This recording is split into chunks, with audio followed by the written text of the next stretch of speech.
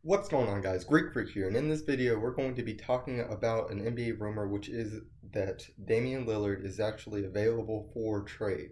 Now, before I get into this video, I want to tell you guys that since it is the NBA offseason, to make sure that you subscribe and hit the bell icon if you want to be notified of my upcoming videos. Remember, the bell icon notifies you of all of my videos since it will be randomly timed due to breaking news and other things such as that.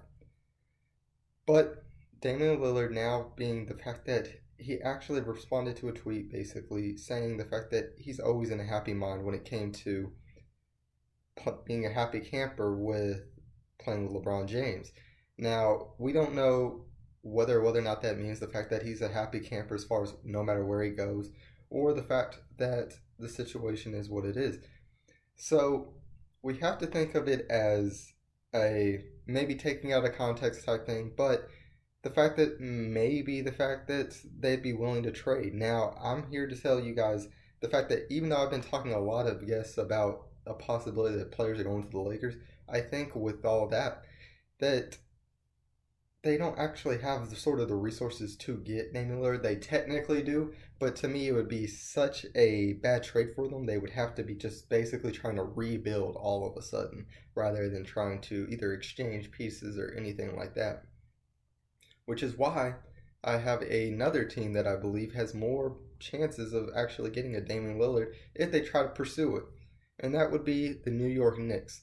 Now, another good reason why the New York Knicks would be a good fit for Damian Lillard is the fact that, as we all know, DeMarcus Cousins to the Warriors, lots of teams are obviously I feel like players are going to start to notice the fact that the West is so difficult that it would make more sense to actually extend your career by going to the Eastern Conference, and especially help your image out when it comes to going to a bigger market. Now, players such as Jimmy Butler have been reported of wanting to go to an Eastern Conference team and maybe teaming up with a Kyrie Irving. But I feel like if there's a Damian Lillard out there, why not also try to make that work just in case a Kyrie Irving ends up having either a successful time in Boston, or the fact that Boston doesn't try to pursue Jimmy Butler. So you have to really think about that. I think the fact they can add more pieces, you're going to be talking about, to me, a very good team.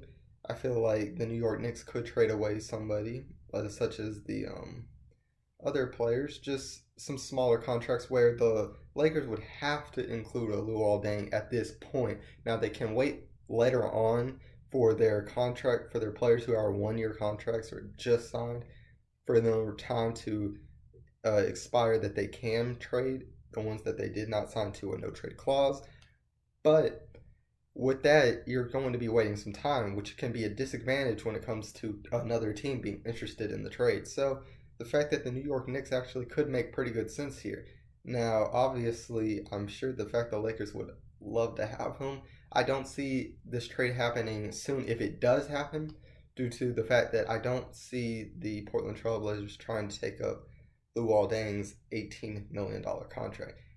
And for those who don't know, the Kawhi Leonard trade would be more possible because of the fact that Kawhi Leonard makes over $7 million less than Damian Lillard a year, since he's still on his last year of his contract. But guys, tell me what your guys' thoughts are with Damian Lillard. Do you think the fact that he's going to be traded, do you think the fact that that's what he meant? Or do you think the fact that he's going to be going to the Knicks or the Lakers?